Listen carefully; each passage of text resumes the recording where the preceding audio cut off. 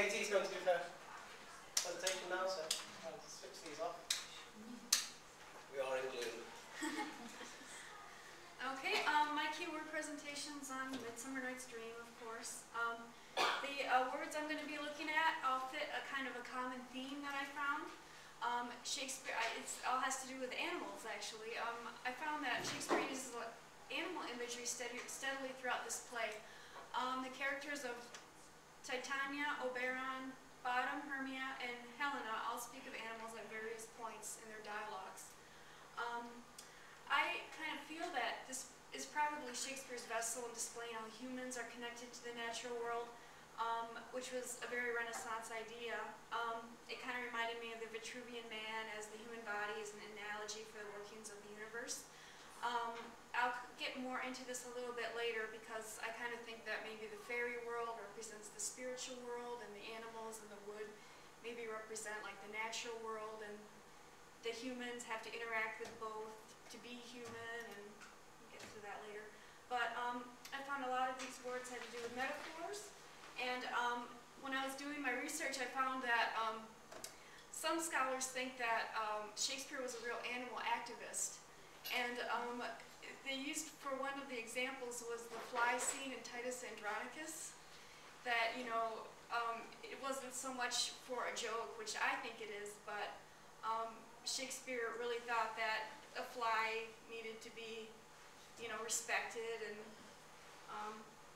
even if it's just a fly, I don't know. But so the first word I'm going to be looking at is canker, and today it's a noun. Comes from Old English, which is used directly from the Latin cancrum, which is where our modern English cancer is derived. It is an eating, spreading sore, ulcer, or a gangrene. But Shakespeare uses it as a caterpillar, a noun. And one of these speeches Titania kind of gives is to some to kill cankers in the musk rose buds, some more with rear mice for their leathern wings. And later on, canker pops up with Hermia when she says, "Oh me, you juggler, you canker blossom, you thief of love." Here, canker blossom means trickster, and it doesn't really have anything to do with caterpillar. So I looked up in the OED, and it just says that canker blossom means a worm that cankers or eats away at a blossom. But I kind of feel that maybe it means that, you know, since a caterpillar is kind of a trickster, he kind of transforms into a butterfly, that might have something to do with, you know, the natural, has something to do with a caterpillar. You know, he's a trickster kind of, he can change into something beautiful. And the other word that was used in the first line I went over,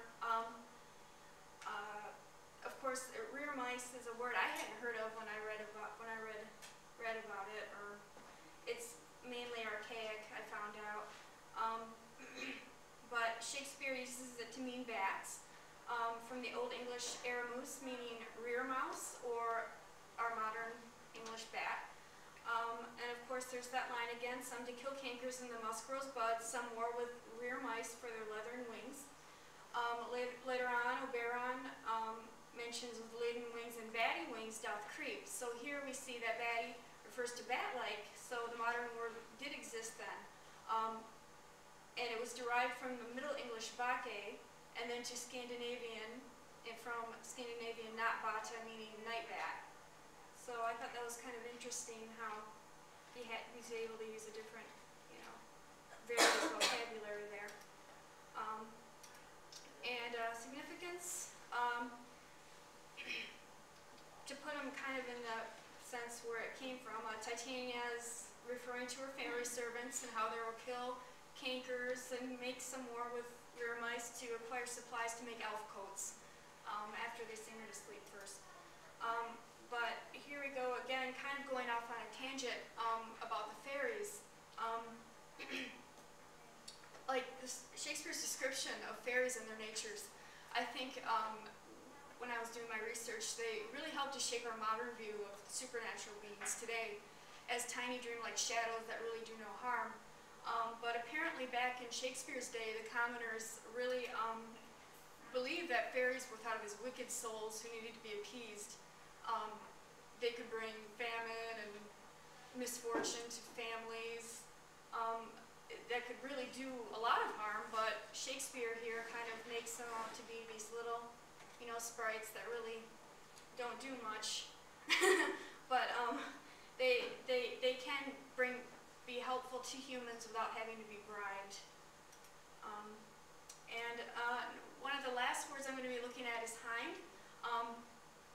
Today it's an adjective from the Gothic hindana, meaning situated at the back or posterior. And Shakespeare uses it as a noun meaning doe, and this is from the Old Norse hind, meaning the female of the deer, especially of the red deer, specifically a female deer in and after its third year. Helena talks about the hind. The dove pursues the griffin, the mild hind makes speed to catch the tiger, bootless speed when cowardice pursues and valor flies. So, of course, this is when Helena chases Demetrius and declares her love for him, even after he basically shoots her down. So she compares herself to a doe and him to a tiger. Her way of I believe her way of demeaning herself enough for Demetrius to take pity on her. Earlier she compared herself to a spaniel, and I believe that these animal metaphors kind of help to contribute to the ongoing theme of male dominance that is prevalent in this play, among a lot of other themes. Of course, the woman being ruled by her heart instead of her head. So, basically, I feel that the animal imagery helps to show that the play is a Renaissance piece. Like I said, it's kind of like a opposite going on here. Fairies, the fairy world, the spiritual world, the shadows, they're not exactly completely physical, but animals are very physical, and but they're not so much spiritual beings, and so the humans kind of interact between the two worlds, kind of creating kind of like humans are spiritual and physical beings, and that's kind of what makes up what a human being is. Of course, the themes come out better with the use of animal metaphors, and here we go again with the evolution of humanism, of the human being associated with nature and the spiritual world, kind of elevating them, I think, because they have both worlds incorporated into a human, a living being. So that's all I have. Thank you very much.